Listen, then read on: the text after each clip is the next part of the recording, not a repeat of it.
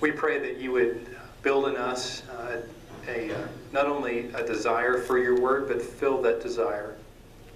Show us what you will today.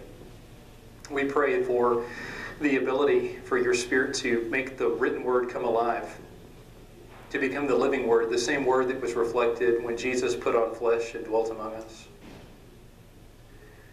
We pray, Lord, that you would get out of us what you want. We pray that the word that you preach would be profitable and useful for your righteousness and your kingdom. That the fruit that comes from this moment would be done not only for our benefit, but for more for your kingdom, and so that the world might come to believe in your Son. We thank you for the privilege and the responsibility of being your church. We ask that you bless us for this endeavor, and that you continue to forgive us our sins and guide us, resource us well, and lead us away from evil. We pray this in Jesus' name. Amen.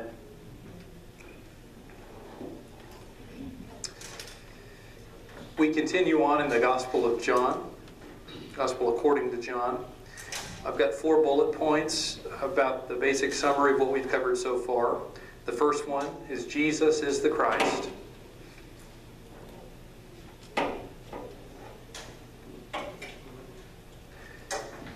Second one is the church's basic job is to bear witness to what we've seen in Jesus.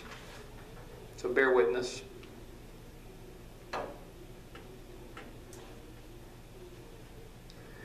The Greek word semeion will appear again in today's lesson, and those are signs of authority.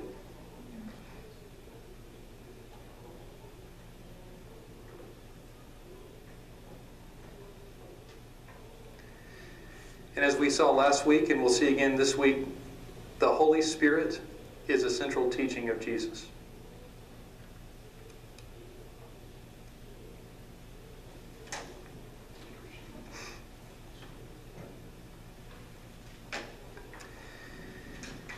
And so we dive right into chapter 4. According to the scripture, it says, the Pharisees heard that Jesus was gaining and baptizing more disciples than John. That's John the Baptist. Although, in fact, it was not Jesus who was doing the baptizing. I never saw that before. Have you? So the disciples, and here's a blank, the disciples were baptizing.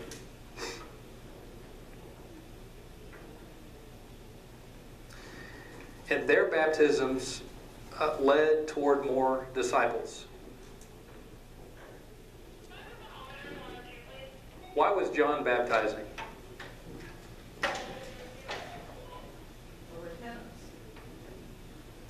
So he was baptizing and people would repent, and they would see, they would course correct. His main message was, behold, the kingdom of God is near or at hand. So he was baptizing. The Greek word for repentance is built upon the experience of having your eyes opened for you to see something clearly. I've mentioned this to this class before. When you see clearly, you naturally course correct. It's a natural phenomenon. If you knew what happened to your body every time you smoked a cigarette, and you actually had some sort of glaring truth about that, the course correction would be no addiction's as important or as powerful over me as what this is doing to me. And sorry if any of y'all are smoking, I want to highlight that. But the things we do, the lifestyles we live, the decisions we make are deeply affected by what we know, by what we've seen. Some things we do fairly blindly. One of the examples I like to use is if a tech student is driving down 19th and texting while driving, and they look up and realize that their tree is headed for a light pole. They've seen the light pole. What's their natural response? Brake and turn. If they're an Aggie, they speed up. Just kidding. They brake and turn. Course correction is part of the deal. And so John was baptizing for repentance. To have your eyes open, to behold, to see. Jesus' disciples, it says, through baptism, he was adding disciples. And the basic word for disciples are followers. So the baptism of Jesus and of his disciples leads toward discipleship, which has informed the baptism done in many churches. That's my understanding of the baptism of the water. I know a lot of churches teach you're baptized in the water for the remission of sins. That's the Church of Christ teaching. That's what most Baptist churches teach, which negatively means that if you aren't baptized in the water, what happens if you die? You're living in sin. You got whatever they say. That results you go to hell, or however you want to say it. The baptism I understand is based on this form, which is water baptism is an act of faith to choose to respond to Jesus as one of the steps toward discipleship.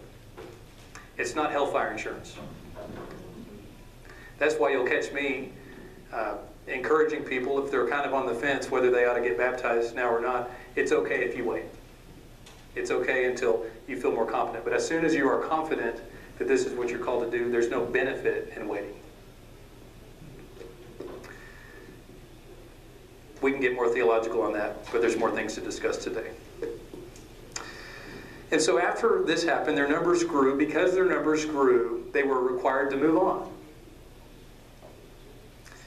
And it says that now he had to go through Samaria. Now, I've got that quoted here, had to go through Samaria. As you'll see in the story, does your Bible have a map? If you'll notice on the map, there are two cities just west of the Jordan River, a good ways north. It's closer to Galilee than Judea. And these two cities, Salem and Anon, are where Jesus is baptizing, kind of near where John the Baptist is also baptizing at the same time. They decided to go to Galilee, but first they have to go to a city down here. So they're going to Galilee, and they had to go through this city to get there. And it's tempting to say, well, there must have been a mountain range or something that changed the geography.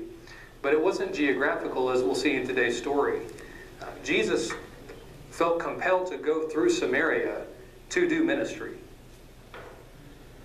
Whereas most Jews would have taken advantage of the fact that there are a few miles already to the north. Let's push on while we've got daylight. Or they would cross over to the east of the river and go up to avoid Samaria.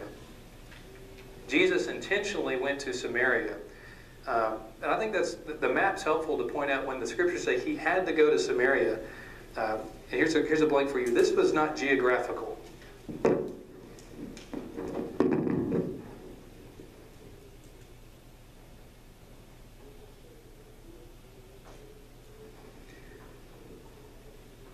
You have to go through Lubbock to get to Ruidoso if you're coming from Dallas. And so there's a lot of things you say I have to go to geographically. It's part of the deal. But it wasn't geographical for Jesus. But he had to go, here's a blank, for the mission.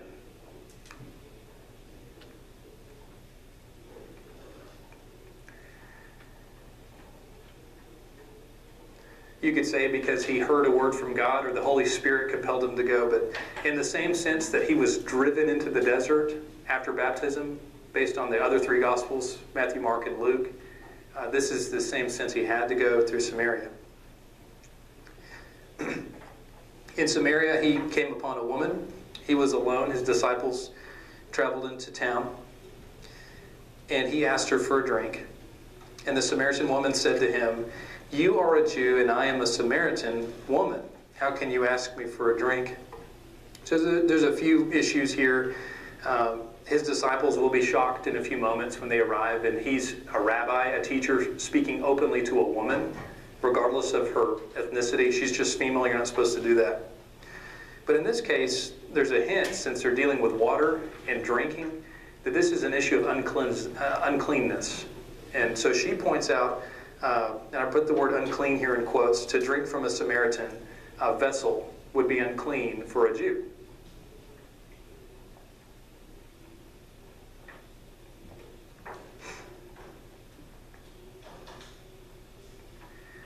He's asking for a sip of her Coke. You know, it's gross.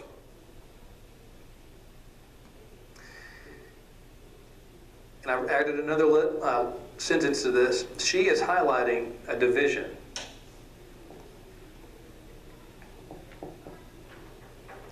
You'll notice this is a pattern.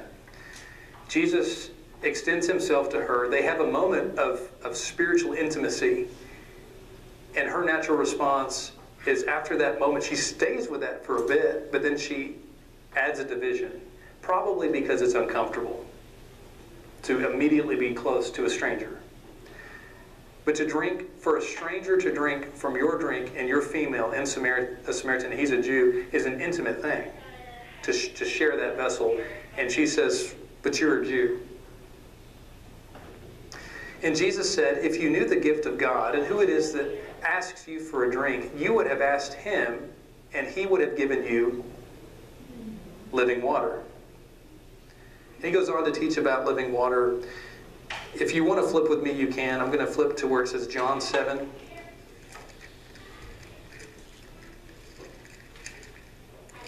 Verses 38 and 39.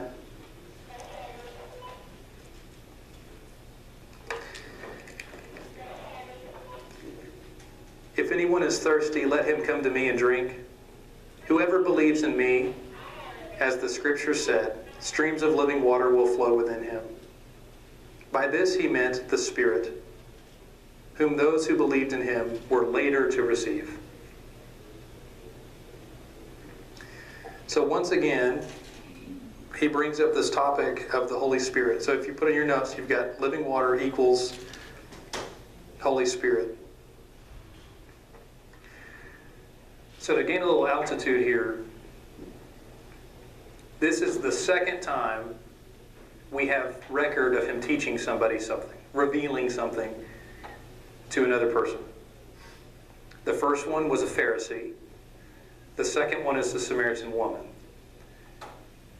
That and his audiences speak volumes to me, who he decided to approach and have these conversations with, although Nicodemus approached him.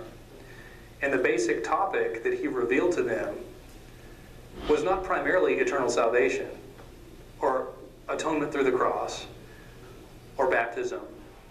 It's the Holy Spirit. To both Nicodemus and to this woman. Another interesting thing to point out, for the most part, when a female, regardless of how impactful she is on the story, appears, this rarely happens to a man, but many times she's never named. Always found that kind of interesting. And so he's teaching once again about the Holy Spirit. Everyone who drinks of the water will be thirsty again, but whoever drinks of the water I give him will never thirst.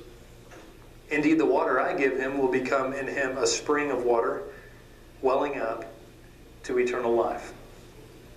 The woman said to him, Sir, give me this water so that I won't get thirsty and have to keep coming here to draw water. So she's ready. Instead of him immediately giving her the gift of the Holy Spirit, which, biblically speaking, would not occur until the day of Pentecost, she brings up, or he asks her a question, go and call your husband. And upon that time, she says some things, and he's revealed to her that he's known the whole time that she's not currently married, but living with a guy. She's been married and divorced 5 times. I've got a blank for you here. Jesus is not put off by this woman's lifestyle.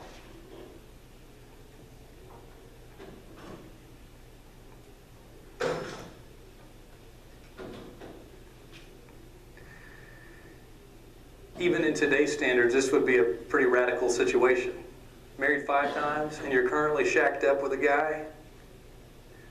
But Jesus didn't put a finger in her face and give her a piece of his mind. We don't even know his opinion.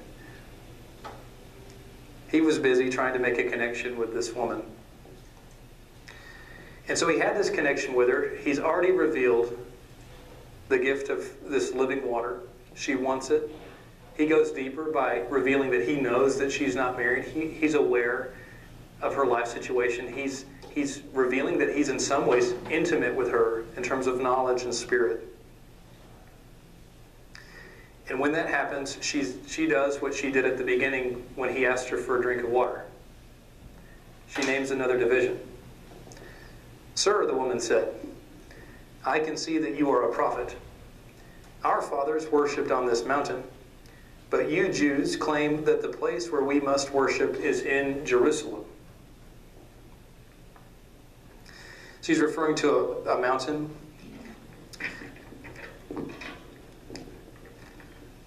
Make sure I get the spelling right. You should see it on your map.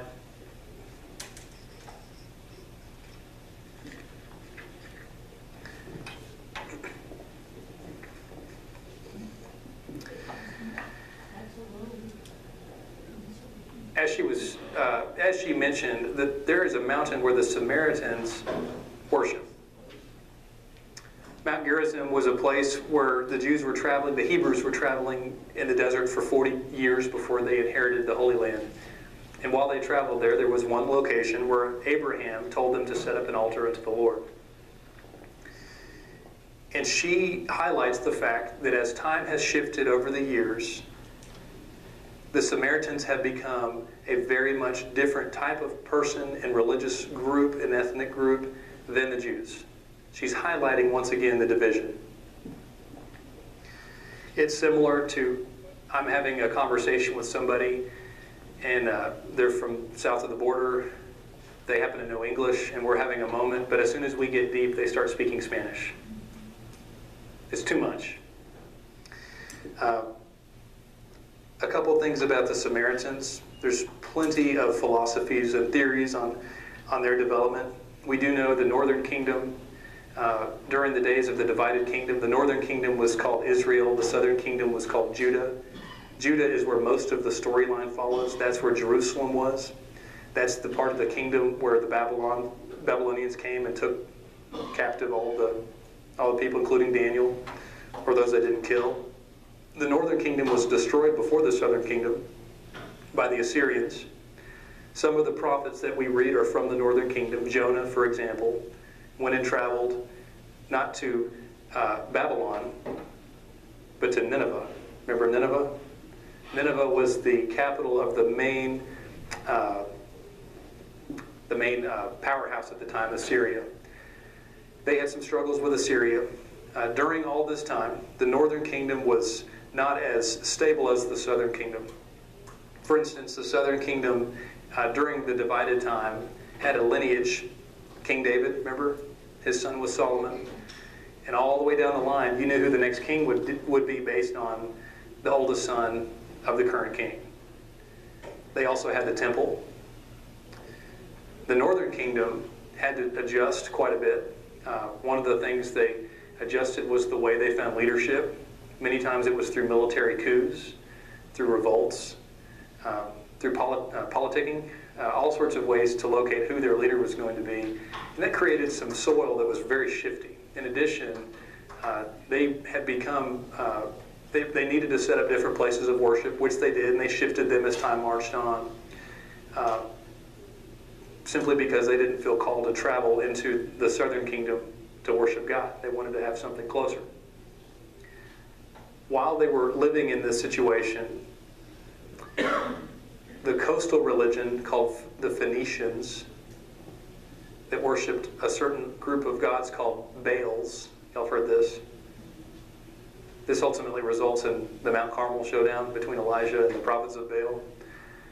This form of religion had somehow intermixed with Judaism to become kind of a mumbled change deal.